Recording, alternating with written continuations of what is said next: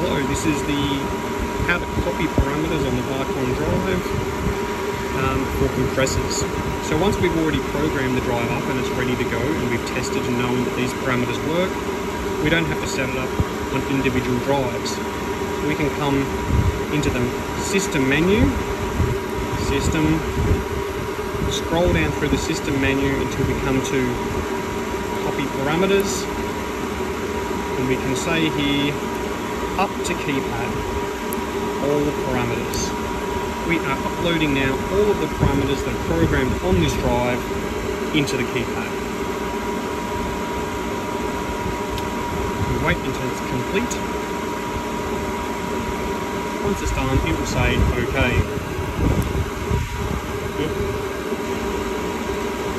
Now we can come back and pretend we want to go to the next drive. We would simply grab this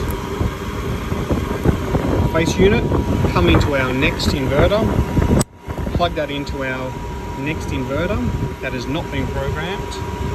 Again, we would simply come back to our system menu.